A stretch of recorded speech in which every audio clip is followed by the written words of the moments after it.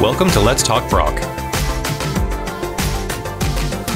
Welcome everyone to this episode of the Let's Talk Brock podcast. My name is Alex. I'll be your host for today. Today I'm joined by Claire Findlater, who's a recent graduate of our Oenology and Viticulture program. She's currently living and working in British Columbia.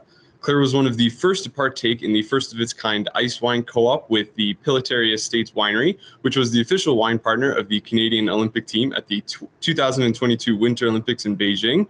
Today she's here with us to share some of her experiences in one of Brock's most unique programs. So thank you very much for joining us today, Claire. Thank you, Alex. All right, so we'll just get right into it. Right off the bat, what was it about Brock University that made you decide to attend here? Well, I think the biggest thing is that it's actually the only degree program for Oenology and Viticulture in Canada. So unless I wanted to go internationally, it was kind of my only option, but I mean, not in a bad way. I did a tour of the program with the then academic advisor and, kind of realized that it was the place for me. So, yeah. Yeah, right on. So speaking of the program itself, Oenology and Viticulture, it is a bit more of an unknown program, but I think is very unique to Brock University. So I figure a lot of high school students don't really know that this program exists. Could you tell us a little bit about what kind of content that you learned in this program, what some of the classes that you take, and overall, like what made this program so special? Yeah, definitely. So the program is a Bachelor of Science. So it focuses mainly on the science behind wine, if you will. And they structure it in a way that it does really expose you to all aspects of the industry. So the first year is a bit more of a general, you do the general science courses, basically those prerequisites that you need. And you do have an Introduction to Wines course, which does a really good job of giving you a good overview of wine as a whole. There's a tasting component. So especially for those coming out of high school, you do have to be over 18 to be in the course.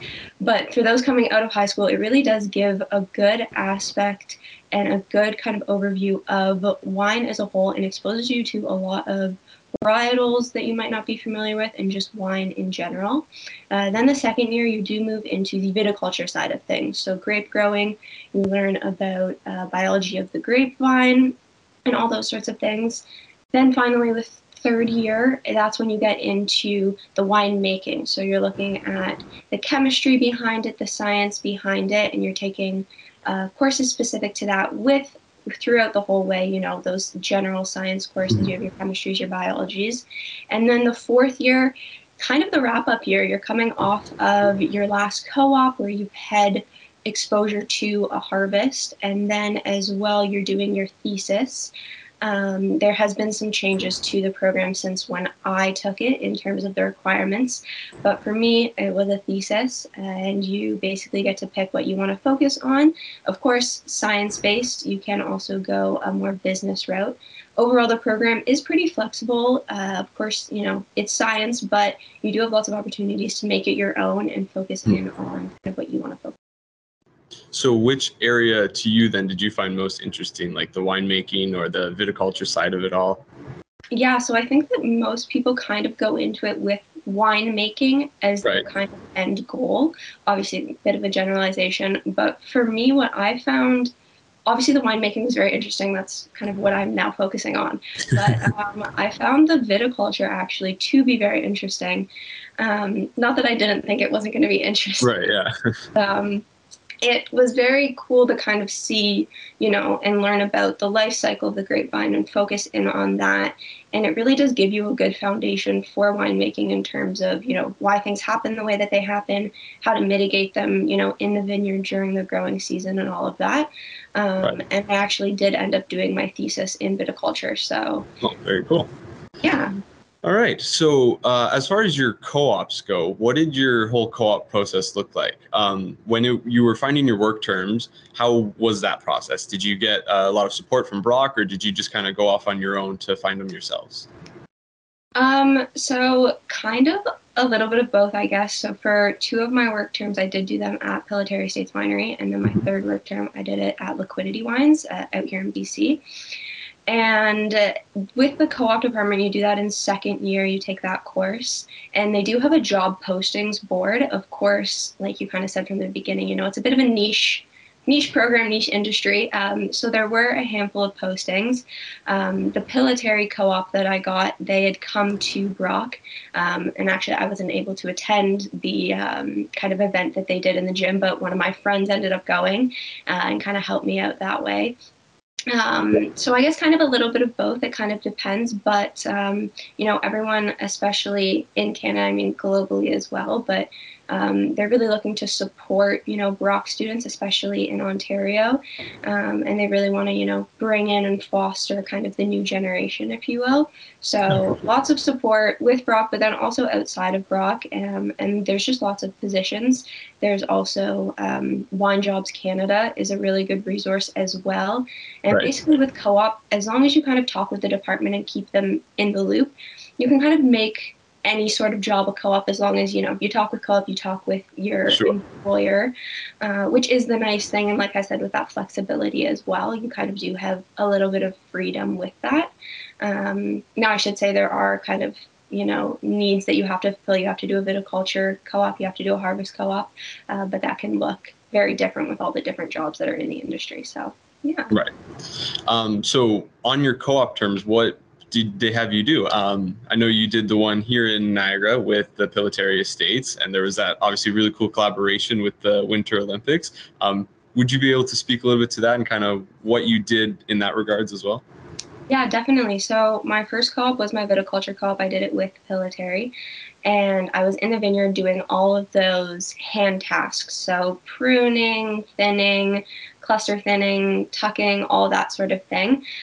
Which was really, really cool to see. Hard work. Yeah, for sure. That is their full-time job. If their machine's at it, I was just trying to keep up the whole time. But worked with a really good team, and it was a very, very good experience, kind of a defining moment for me, I would say. And then from there, I had a little bit of a transition into retail in the off season, which was nice. So even though it was my viticulture co-op, I got to see that side of things. And then I kind of stayed on, not in a co-op basis, just kind of part-time in the fall. And then I kind of was talking with Jamie, who handles the co-op things over at Pillitteri, and him and I were kind of going back and forth about doing an Icewine co-op. I had originally wanted to do a lot of traveling, and kind of had it in my head that maybe I would do, a harvest in Australia or New Zealand kind of in the winter semester, because they are flipped. But of course, with, good old COVID, that didn't happen. I kind of already had it in my head that I was going to manipulate my degree a little bit in terms of the timing. So I thought, what, why not, still do something in this time period and do something super unique that not a lot of people get to do, whether it be for co-op or just generally speaking. So yeah, so I was there from January until April, but then as well did the Icewine harvest, which was super cool. And then, of course, with them being an Olympic partner as well, just a really neat partnership. And I think that that's something that, why not have an official wine? Of course, yeah. You might as well. And especially, with Canada being, I think, known in a global spectrum for ice wine, and Pillitteri is actually the world's largest state producer of ice wine. It just makes that partnership that much cooler, I think, to be able to, obviously, they're serving their regular table wines, if you will, but bringing in an ice wine from some of the people that do it best in Canada, I think is a really cool and unique thing to kind of put on that global stage, if you will. So yeah, they're doing some really cool stuff, and it's been cool to kind of see it firsthand. I was back there in the summer doing some retail work, so I've kind of haven't really left, but they've done great things for me, for the Olympics, all that sort of thing. Very cool. I have to say, of all the programs here, I think that Oenology and Viticulture definitely has the coolest co-op work terms, just because you're working with wine, and I love wine, so I think that's great. Yeah, and then getting to travel, then I came out here kind of to BC. That was my little bit of travel, if you will, and finally got to do a complete harvest, and it was just incredible. I mean, I'm back at the same place, so it's something. So since we're talking about living out in BC, what was it that kind of brought you out there? Obviously, you're saying that, you really wanted to travel a lot, but was there any particular about the work term that you did do out in British Columbia? So I actually got the work term, as I was kind of saying, there's lots of different avenues to do it. One of my friends who had also graduated, he had worked for the von Mendel company, and Right. so he was looking for someone, and so I said, sure, why not throw in my resume? And it was kind of a bit of chance that I actually ended up at Liquidity, but working with the winemaker there, Amy Painter, she's incredible.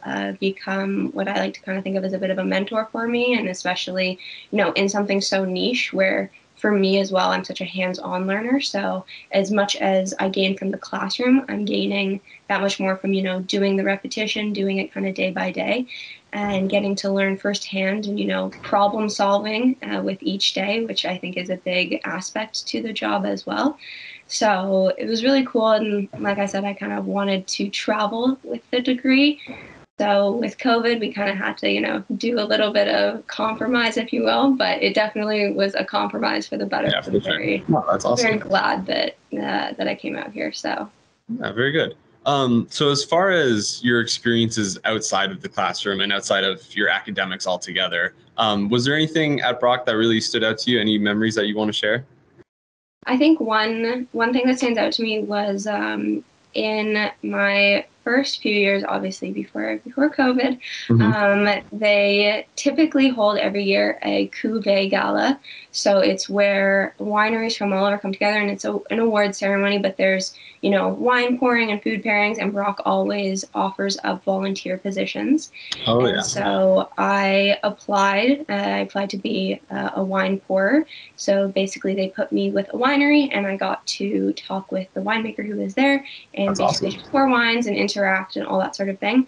And as someone in first year, it was a really cool kind of first step into the industry for myself as well. I don't have any family ties to anything, so it was really cool to kind of have that first little kind of foot in the door and see what everything encompasses in terms of the industry. And then as well, actually, this past summer in my last term, there was the Cool Climate Wine Symposium that Brock did. Yes, I remember that. Yeah, so once again, a super cool event, bringing people from, kind of all over who make wine and are, impacted by wine. And, once again, I volunteered with that, and I was actually pouring for one of the Chardonnay events that they did.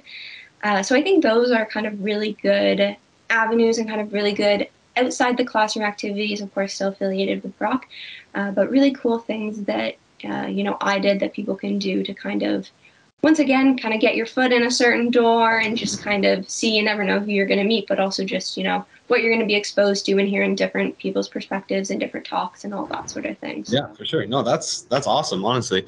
So my last question, if you could go back in time to when you were applying to university, what would you give first year you, what advice would you give to first year you, or any other tips that you would give to any future Oenology and Viticulture students?